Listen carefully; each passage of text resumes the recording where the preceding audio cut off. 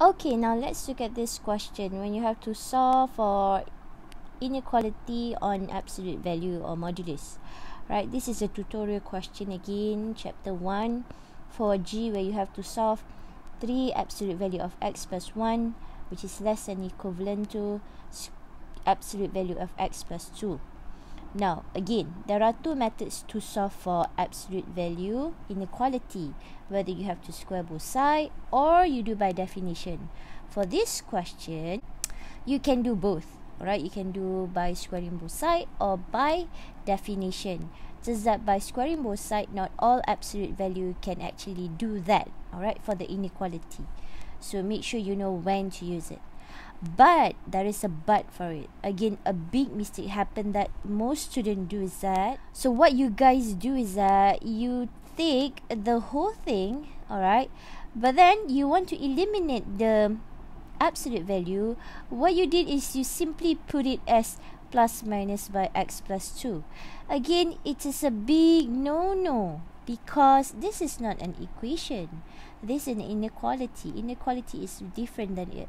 Equation. So the equation definition, yes, you can do plus minus, but not for inequality.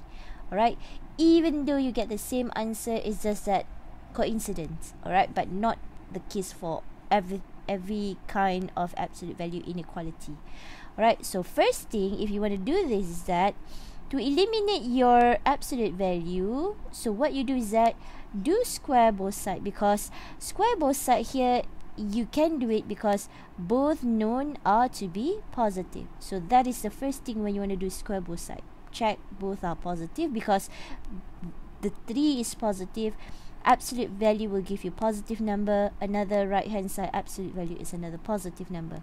So what you can do is that you square both sides. So both sides to eliminate the absolute value. So you have 3x plus 1 square, everything square, and then it will be less than equivalent to x plus 2 square.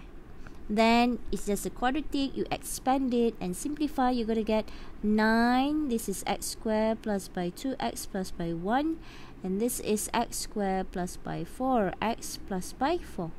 And then simplify, make. Now for non-linear inequality, again, you have few steps that you have to follow, which is the first one is just a revision. The first one, your right hand side becomes 0. Second is that you factorize completely. And then the third one is that you do graph or sign table. Then you solve. So over here, you have a left hand side and right hand side, but your right hand side is not 0. So to make it 0, you will have 9x squared minus by x squared, you will get 8x squared. And then 9 multiplied by 2, 18 minus by 4, you will get my plus by 14x.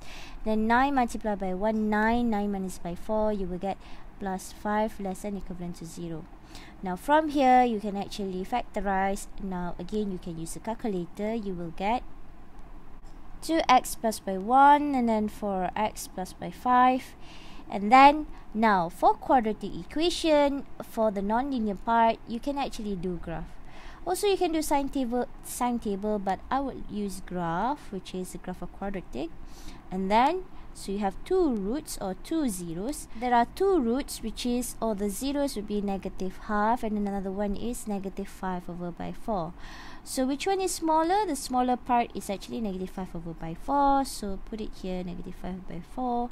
Then this is negative half. Then what you do is that, because the upper part of the graph will be having plus, and the below part of the x-axis will be negative. So to solve it, what you want is the less than equivalent, so you will take the negative part.